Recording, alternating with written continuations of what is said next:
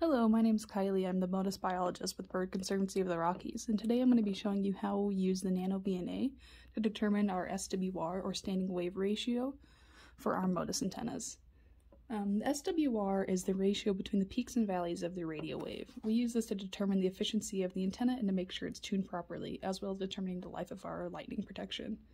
The perfect reading would be a 1, meaning there's a standing wave ratio of 1 to 1, but the specifics of your antenna will be listed on your antenna spec sheet. Today I'll be using a Laird YS4306, which has a spec of under 2.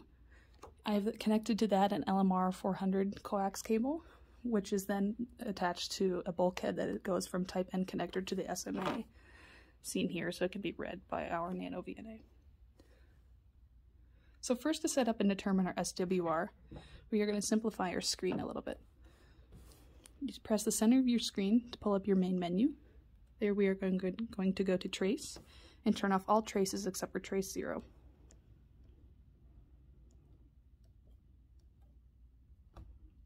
We're then going to go back, press center of screen to get rid of that main menu. Next, we need to internally calibrate our VNA for the frequency being analyzed. We only need to do this if we are changing frequencies on this specific channel.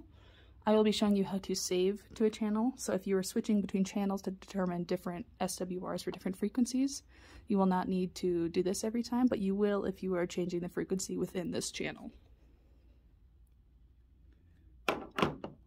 So, to set up our calibration, we will be using these end connectors. One has an open middle and is shiny. O stands for open. Another one is also shiny, has a small pin in the middle. That shiny stands for short. And the last one is going to be gray, have a plastic middle as well as a pin, and that is going to be our load end connector.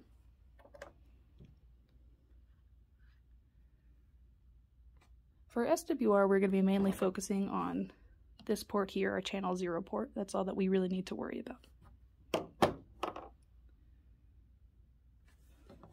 So to get started, we are going to press our menu, press stimulus, and then we are going to set our desired frequency range. So we are going to start at 432 megahertz because today we'll be measuring in the 434 megahertz range, and then press M.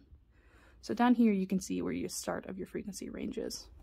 You're going to press the center again, and then press stop, and we are going to set that to 436 megahertz. This range is just so that our 434 megahertz are going to be somewhere in the middle and easily read. Next, we're going to go back to our main menu, and we're going to go to Display, Format, and then we are going to press SWR. That is going to properly set our SWR here up at the top. Now we're going to go back to our main menu, and we're going to press Display, Scale, Scale Division, and set that to be 0.25, and then times 1. This sets our divisions to be 0.25 wavelengths. And because the SWR is such a small number, this will help us visualize it more easily. Next, we are going to go forward with our calibration. So we're going to go back and back to our main menu and go to Cal for calibration. Next, we are going to press Calibrate, and here we are going to take our open end connector and attach it to channel 0. Make sure to get these screwed on nice and tight to ensure a good connection. Here we'll press open. We'll take off our connector and add our short connector, shiny for short.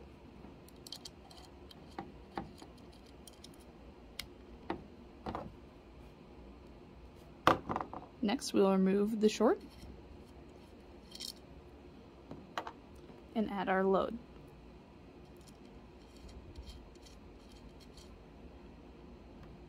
And press load, isolation, through, and then done. Here we will save this to channel 0, and that will mean when you open up your NanoVNA and turn it on, it will come on to channel 0 and will be automatically pre-saved to be reading your 434 megahertz antennas. Next, we are going to remove our load and attach the bulkhead that is attached to our antenna. Once again, making sure that everything is screwed on nice and tight.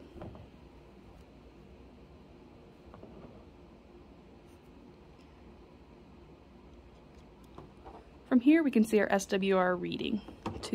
Up at the top, it shows our SWR of 1.07 and where our cursor is. So our cursor down here on the bottom left is currently at 432 megahertz. So we can move our cursor a couple of different ways. We can use our top toggle and move it over, and you can see up here where that cursor currently lands, or you can drag it as well. So now it's at 434 megahertz, and you can see that we have an SWR reading of 1.07, which is incredibly good.